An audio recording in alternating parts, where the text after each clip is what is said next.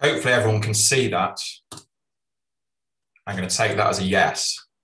It's the it's been one of the lines of the last year or so of doing online presentation, online teaching, assuming the tech is working. Anyway, thank you, Richard, for that introduction. I'm speaking on behalf of a collective of environmental archaeologists. I don't know what the collective noun is for a group of environmental archaeologists. If anyone has any suggestions, please put it in the chat. So it's myself. I'm presenting on behalf of Dr. Kevin Carney, with him here at UCC, Wendy Carruthers, David Smith, University of Birmingham, and Matt Law, Bath Spa.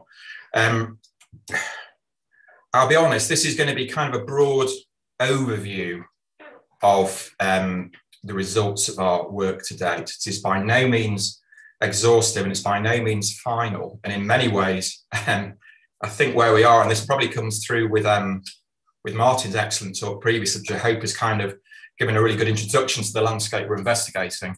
In many ways, I think we've come up with probably more questions than answers, which I think is a good thing. But certainly some of the key questions I'll return to in this, I think are relevant in terms of how we understand Doggerland as a landscape on different scales. So that's something that hopefully I'm going to touch on.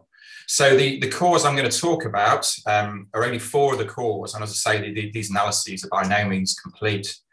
So we've got core 34 that's been mentioned already. We have core 51, which is down here, and we have core 7 and 20, which is over here. So again, Martin gave you a reasonable idea of the scale of the landscape. I think it's very easy when you're working in submerged landscapes to kind of lose the idea of scale that we're so used to when we're working on terrestrial areas. And I really like Martin's image of the Thames Valley. That gives you an idea of the kind of issues, I suppose, around scale and interpretation. Anyway, so I'm going to begin with L34. This is the saddle core that Martin mentioned earlier. It's a small wetland, freshwater wetland perched on what Martin refers to as saddle. And every time he says saddle, that's what I think. Apologies. I'm really going to look at the bottom part of this core. So really a 50 centimetre section at the bottom. So it's a series of organic clays and silts into a peat. Tom Hill is going to return to say a bit more about the silts and clays. In particular, that's really important in terms of the formation of this small freshwater wetland. So just bear that one in mind for the subsequent presentation. I should also at this stage lodge the following trigger warning. I'm really sorry there are going to be pollen diagrams in this talk. I can only apologise for that. Again, I think there's a few paleoecologists in the group I looked through earlier. I think I saw Michael Grant there. I'm sure there's some others. This is a bit of a busman's holiday. I'd hope to come up with a kind of more user-friendly way of talking about the pollen data, but we've not had a chance to do that, so I'm sorry. I'll try and make it as painless as I possibly can. Okay, so here we go, lovely pollen diagram. This is L34. So again, you can see this is the bottom. Actually, I'm just going to pull up a pen here, just to help us out a bit here. So most of the diagrams have the chronology plotted down this side here. Again, these are provisional chronologies, most of them. In this case, we have the results of some of Dr. Derek Hamilton's Bayesian modelling of that sequence. And straight away, I'm sure you can see that this is basically we're going back into the interstadial here, into Windermere. And we do have more of the record above here. For various reasons, I'm not going to talk about that. We're still working on aspects of it. But really, this is just to kind of give you a run through of, I suppose, the general pattern of what we know about the vegetation history of Doggerland from this data. So again, what we can see here is really the pattern of vegetation change is very, very typical of the interstadial. We have an open landscape at the bottom here. And again, you can just read across the chronology here or here. An open landscape dominated by grasses, sedges, very few trees or shrubs. Willow is certainly present, usually underrepresented. And juniper, you can see there's a juniper peak here. That's very typical of this part of the interstadial. So the expansion of juniper scrub and then a subsequent decline. You can also see there's some other trees and shrubs in here, not least betula. It should also draw your attention to the fact that these are selected taxa-only pollen diagrams. What is notable for almost all these records is the generally very, very low presence of herbs in the most part, not a huge diversity, and generally very low values. Kind of often the same for aquatics, but you can see here we do have aquatic plants down here at the bottom, such as myriophyllum, that's water milfoil, and things like reed mace and pondweed as well. So here's our record going through, and we can bring in some of Wendy's macrofossil data at this point that kind of fills out the picture. So as we're moving into the into stadial, as the peats start to form, we definitely have a wetland, it's a birch, willow, fen carr. We have evidence in the macrofossil record for both tree and shrub birch at that point. And again, another kind of range of wetland aquatic plants and taxa that wouldn't be surprising, I suppose, in this kind of freshwater context. So we got many anthes, we have nymphaea, sedges, lemon, that's duckweed. We also have, and I think, I apologise to David, who I think is listening in, I think I only have one reference to his beetle data. He's still working on that, and hopefully that this will start to fill out the picture. And he, he reports he has a single elytrum, that's a wing case, of Tannisphoros lemni, which is associated with, you can probably guess, with the duckweed there, and that's actually from slightly further up the sequence. So this is our earliest part of the record. Again, you can think of this in terms of, I suppose, if you think in terms of human activity across Doggerland, I guess in a terrestrial context, this might be the sort of location that in a very environmentally deterministic way, upper Paleolithic or Mesolithic hunter-gatherism may be drawn towards. And again, that's something we can talk about. I'm certainly not saying that is definitely the case. But again, I suppose in terms of predictive thinking and modelling, that's important. Okay, so moving on, sorry, another pollen diagram. So it's moving on slightly in time. So again, we're here, we have our chronology. So we're moving into the start of the Holocene. And again, you can see that quite clearly here. We have the expansion of birch, then we have pine, and then slightly later on, as we get into the Holocene proper, you know, your typical range of deciduous trees, such as oak, elm, quite high values for elm, actually, comparatively for Doggerland. I wonder whether that's something to do with the calcareous deposits, perhaps, that Martin referred to earlier. And a very pronounced corylus rise there. And again, these chronologies are provisional, but that's happening about 11,200 cal BP. So we're going from, again, a very open landscape. Possible evidence for reworking in here, that's fern spores, often an indicator of reworked sediment. I should say, however, the pollen preservation is generally pretty good. Also, willow is, again, very significant for most of this part of the record, very underrepresented panologically, so certainly present on the wetland soils locally. Macrofossils preservation is poor. Again, the macrofossil preservation seems to vary quite significantly between the cores for a variety of reasons. I think we need to discuss and pick apart, and certainly we'll see with the beetle data, in particular on that front, the work we did on the Humber REC, David Smith's data, I seem to recall he had quite small faunas, but some quite interesting ones. You might want to talk to that afterwards. And some of those are quite interesting in terms of evidence for woodland and trees, if I'm right there, David. Again, poorly preserved. There are various other wetland taxa in the macrofossil record. Again, stuff that is, I suppose, unsurprising. Potamogeton, pondweed again, typha, reed mace, rushes, myriophyllum, that's water milfoil. So again, all these plants that are typical of largely freshwater environments. And what's interesting is really how rarely we see this in turning up in some of the pollen records. We often have this discrepancy between the pollen and the macrofossil records as well. Okay, how am I doing there? Good. Okay, so moving on a bit to ELF 20. And I'm just looking at this section of ELF 20. So this is the bottom moving upwards. So we're going from kind of the till, sterile till deposits into kind of sandy, organic-y silts, and eventually into this peat unit here. So again, it's a relatively short sequence. And again, this is what it looks like. Again, there's our calibrated ranges. So you can see we're going back into the end of the into Loch Lomond, into the stadial, and then into the Holocene above. And again, it's very clearly reflected in the stratigraphic changes you see, where we go essentially from organic sands into kind of more organic peats and silts and so forth. So we get this really kind of black peat here. Again, the pollen doesn't hold a huge number of surprises. We see importance of birch coming in here, Scots pine, and again, as we see later, oak and less elm here. And again, really important, willow, that shows very much a local presence, nearly kind of 50% of our total land pollen sum. What we also see is a kind of evidence for open ground. I'm going to come back to this in a minute. I think we're quite unclear in terms of what we can and can't say about the structure of the vegetation of Doggerland, that is the terrestrial landscape, if you like. And again, as I said earlier, if we look at the aquatic records, we have some of these species turning up. The reason there's very few herbs plotted is, again, this is selected taxa, and Kevin just pulled out the ones that are better reflected. So we have things like Apiaceae, that's the carrot family, it's tall herbs. The Chenopodiaceae, that includes, that's the fat hen family, and that includes plants that are saline or typical of salt marshes. So we do get a curve coming in here, and that is significant because, as we'll see with Tom's talk, this is an important core in terms of understanding this transition from fresh to brackish and into saline, and Tom's going to talk more to that later. But again, what is interesting, the preservation of macros is poor again. There's Betula remains in there. Schonoplectus, that's soft reed rush, which I think is largely freshwater, but can be a bit marine.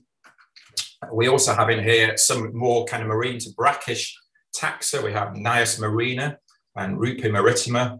That's holly-leaved naiad, that's Nias. Rupi maritima is the wonderfully named Wigeon grass, or Wigeon weed. I think it's sometimes called ditch weed. And that one's typical of brackish environments. But generally, we don't see a huge evidence of perhaps what you may or may not expect at the transition from, I suppose, freshwater to brackish and saline environments. And that's important in terms of what Martin talked about, some of the other points that came up earlier, particularly in terms of how we understand process and pattern of change. And again, other things we might note here, these quite high values for Pteropsida, that's fern scores. There is certainly some reworking, but again, the preservation is fairly decent. What else might we say here? Again, there's other ferns in here. There's Polypodium, common Polypodium, it's a little fern, probably epiphytic on oak trees. So I suppose we're starting to get a broad impression of the general, I suppose, pre-submergent vegetation of Doggerland, and it seems to be broadly a deciduous woodland. Corylus, hazel, if you ever count causal samples from Doggerland, from the submerged landscape, you will see a lot of hazel. I think Kevin is probably sick at this stage of counting samples of hazel. I'm going to say a bit more about that in a minute. I think there's a certain amount of taphonomic control going on with that representation. How am I doing for time? Okay, not so bad. So, I promise this, I think this is the last pollen diagram. Just bear with me. So yeah, ELF7, and again, very similar sequence. We have these basal peats, and again, the basal peats, there is some variation in the date ranges. This is something I think we need to work on more. I think Derek might say a bit more about this later on, but the age range for these freshwater peats, pre kind of rising water table and channel aggradation in a lot of these contexts. And again, what we see here, there's our chronology. So again, a bit later into the Holocene, very typical, as we've seen already.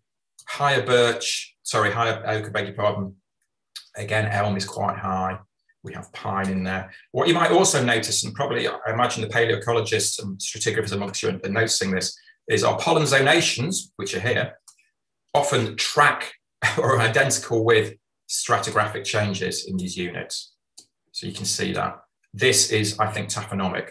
So again, we're seeing shifts as the depositional regime changes in terms of the representation and reflection of different woodland taxa in particular. Okay, and this is interesting. This is notable. So we have less willow in here. Again, this is our grass curve. You might ask, well, what does this show us about the degree of openness of the landscape? That's a moot point. I think certainly some of this curve is coming from wetland grasses. We can't separate out wetland grasses such as Phragmites, common reed, from dryland grasses. So some of this is certainly in channel. Some of it is probably almost coming from the wider landscape. But again, what do we see in the herbs? These are selected taxa, very little sedges in here.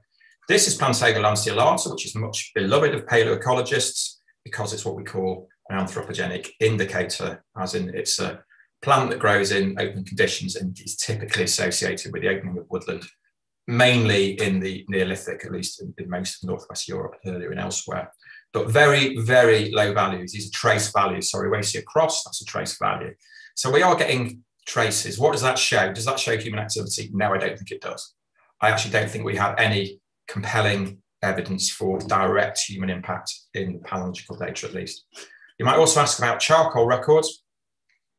Generally very low values of charcoal turning up throughout these cores, even at the base, where quite often you can see increased levels of charcoal in some of these basal peats from the southern North Sea. And again, aquatics, you can see there are some, not huge numbers. Macrofossils, if we look at the basal woody peat, so I'm at about 9,200, 9,400 BP, it's dominated by birch remains again. So this is a woody peat with birch certainly growing locally, and I think we can infer oak is in there as well, summer as well. And our general range of aquatics, Typha, Lemna, and Carex. Incidentally, that's Lemna, that's duckweed. I was just doing a bit of research before the talk. Apparently duckweed, this has absolutely nothing to do with Doggerland, ladies and gentlemen, I don't think. Apparently duckweed is going to be the next miracle crop, apparently. I've just learned that, so I'll pass that information on to you. So yeah, we do have duckweed. Wendy was talking the other day, Wendy Crothers, about possible climatic significance of Lemna, and that's something we need to look into in terms of perhaps the earlier part of the record where we have the presence of duckweed. Anyway, so to kind of pull a little bit of this together, what can we say? I think in terms of a broad picture, we're starting to certainly fill that out. So we can say certainly that if you like, the early dryland vegetation of Doggerland is dominated by trees as they expand at the end of the last stadial. So we have pine in there, we've seen already. We have oak, we have hazel. Again, we see hazel in very high percentages in the record. I suspect this doesn't really reflect its actual dominance in the vegetation. I think we have an over-representation of hazel in there. And again, I'm going to come back to hazel in a minute because I think the representation of tree pollen in some of these deposits, particularly as we shift from peats to silt prior to the complete inundation of Doggerland, we do not see that inundation in the pollen. And I think that is also taphonomic.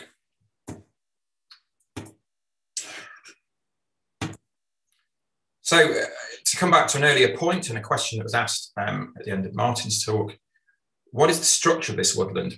I must admit, I'm unclear on that. And I think as a group, we're slightly unclear. There are perhaps other ways into thinking about that. That's not something we've really done yet. From the pollen record, we would say the woodland is probably quite closed in the area where at least it's dry enough for some of these deciduous trees to grow. We obviously have substantial open wetland areas, as we've seen, not just the rivers, but other locations such as L34, where we have the saddle wetland freshwater fen carr, certainly at least in the earlier period.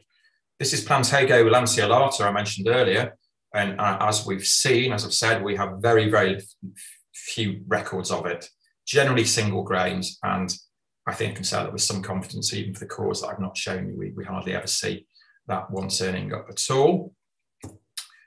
Burning, I've mentioned, again, burning charcoal in deposits associated with the Mesolithic in particular, often reflecting human activity. I'm sure this is something Professor Milner might talk to tomorrow in terms of star car, where the burning of reed beds is almost certainly happening. Again, in these cores that we've looked at, I think it's fair to say with very low levels of charcoal. What does that show? Well, most of these areas are wetland, quite wet wetland, as we've seen. So really the possibility of burning is, I think, very low, whether that's natural or anthropogenic. Again, that contrasts quite interesting with other cores from the southern North Sea.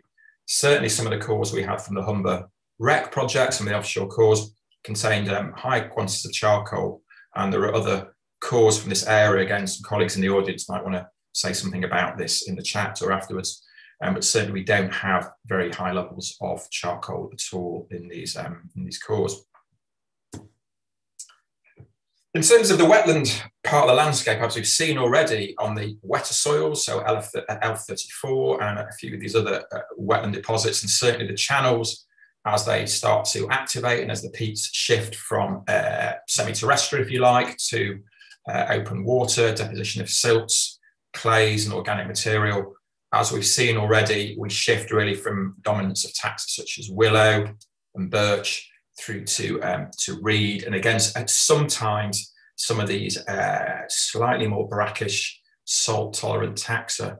But again, that's not something we see enormously clearly in the pollen record. And again, I think there's a number of reasons for that. So what else can we say? I mean, underlying all of this, I mean, this is great to talk about ecology and vegetation history and records, and that is really important. At the end of the day, you know, what we want to try and do is get at what some of this data means for human activity, where human activity might be happening, the nature of that human activity, so forth. There are a number of reasons why this is technically difficult, particularly in terms of moving, if you like, from a core or a series of cores to, if you want to think of it in terms of the reconstruction of a transgressive surface. I think this is something we'll hear a bit more about later on in terms of the modelling of that. And also this brings in obviously other data sets such as Tom's sea level data that he's going to talk a bit about, and obviously Martin's data. So we need to kind of bring this all together. But we also have these interpretive problems. Sediment compression is likely to be significant. I mean, these peats in particular are squashed to hell, would be the polite word, you know, really squashed down. So we've got great levels of compression. What that means for chronology is another matter. That's something we've kind of been talking about with Tim and Derek up there at SWERC as well. So ways maybe around thinking about compression and allowing for that. In terms of inferences about vegetation change, relative sea level change, and spatial and chronological patterns of inundation, that is a problem we need to unpick.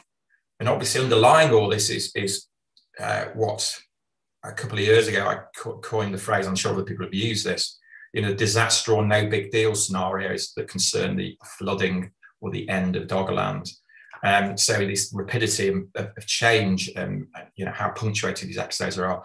This data comes into this somewhere, but quite how we integrate that, not just in a methodological sense, but in a more theoretical sense as well, is another problem that continues to plague us. And hopefully that's something we kind of can move to address in one way or another. So yeah, underlying this, again, this is particularly an issue, as I've said already, as these sequences and as this river valley shifts from, if you like, being, I suppose, the initial aggradation of the peats through to the channel aggradation as the channel activates, as sea level rises. And this is an estuary not too far from here in lovely sunny Cork. And you can see the issue here. So as, you know, here's the dry land, here are our channel deposits. This is obviously a tidal estuary. So we have all these sorts of issues in terms of how we interpret the pollen record, and particularly what we see in many of the pollen records from this project and also from the REC is very high levels of deciduous tree pollen, in particular hazel, right up until you pretty much get inundation. Why is that? Does that mean that hazel is growing on mudflats? No, it doesn't. Where is the dry land? Can we think in terms of, obviously we don't have deeply incised valleys like this, where we might have, as in southwest England, we might have trees growing in close proximity to tidal inlets. I don't think we have that. I think we have a taphonomic issue with very high representation of tree and shrub pollen up these river systems further towards the dry land. Okay, how am I doing? Richard has appeared, so that can only mean my time is nearly up. So I'm going to leave you with this summary. So really, we have an excellent data set here, and we're starting to address some of these questions. We need to do a lot more integration of the data sets.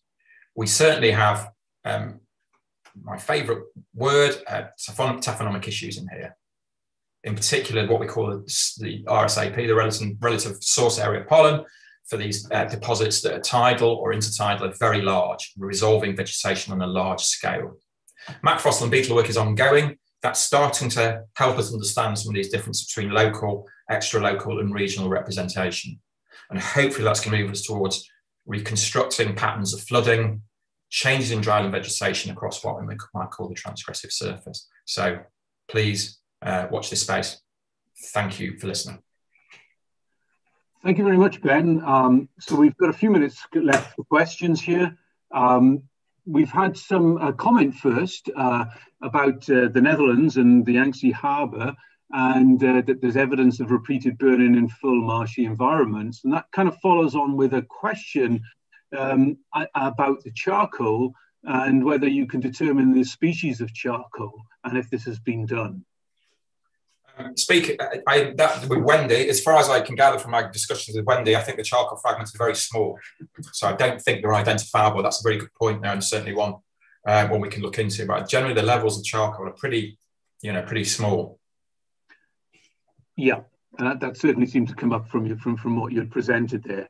There's a question here.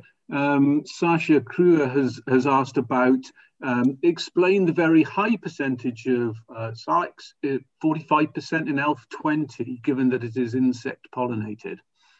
Yes, exactly. Yeah, I mean, this shows an extremely localized presence of willow. Again, the paleoecologists in the audience will recognise 20% is of total land pollen is very high, and that shows a very local presence of willow. So again, we have this kind of, again, it's a taphonomic control. Willow is growing on these wetlands, in these wetland deposits. I think the DNA people might say something about that as well. Again, so yeah, that shows very much that local presence. It's a good point. Great, thanks. So a question from Patricia Shaw. What do you think the cause is, the discrepancy between pollen and macro signatures?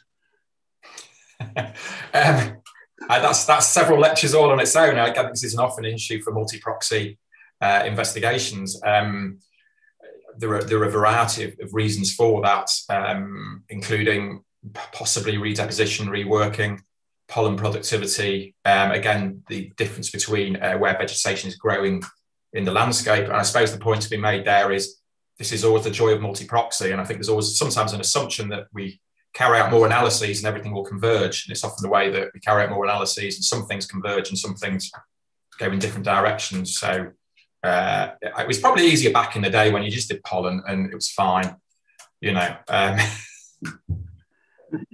So there is a question here Lauren Brown has put towards the thoughts on hazel and willow copsing or conservation as a practice, I presume.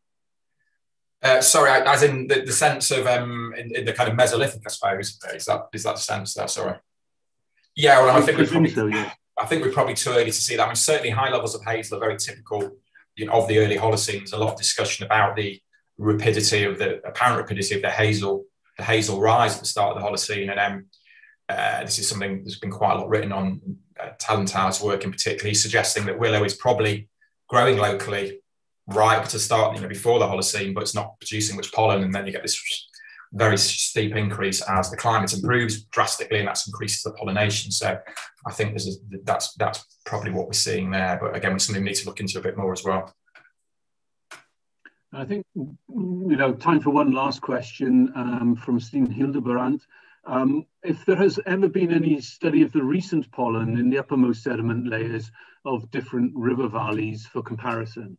Yeah, that's a really, really good question. The answer to that is yes, there has been, and we certainly know that in some of these estuarine systems that you're recruiting pollen from all over the place. The bigger these systems, the bigger your pollen source area. So yeah, I think that is certainly something that is at work as we shift into these estuarine or mudflat deposits. We're seeing a certain amount of reflection of that, the size of that source area. So it's very frustrating, because we see these. You can kind of sometimes with the cores, you can kind of go, well, there's the end of Doggerland. It's conformable. We shift from the sands to the marine gravels, and then your pollen records just saying, yeah, there's definitely hazel right up until Gazeman and Genic, and there's obviously not. The hazel is growing somewhere else, I think. So that is a problem. Great. Well, thank you, Ben. We're just about on time there, and so we'll leave your presentation.